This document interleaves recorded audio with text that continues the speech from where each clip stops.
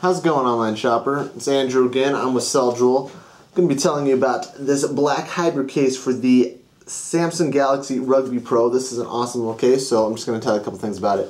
First thing you want to know is one of the coolest part right here is the kickstand. You just got to pull it out just like so, and voila, boom, you got a kickstand. It's really awesome. You can set it straight up and down, place it on its side just like so. You can watch your videos and you don't have to hold it, so it comes in handy a lot. It's got openings for all the different cutouts and ports like here. It's got an opening for the headphone jack right here. You got an opening for your camera, your flash, and your speaker, as well as having an opening on the bottom for your charging ports and everything like that. They also come with protective flaps for the charging port and the headphone jack that keep dirt and moisture out, so that's always a plus when you are using it. You got opening, you got little button things right here on the side, so you can still use the power button and stuff like that, and you can adjust the volume and things.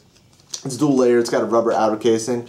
It's shock absorbent, absorbing vibrations that can rattle the parts on the inside of your phone. So silicone rubber casings are awesome, especially when they're dual layer.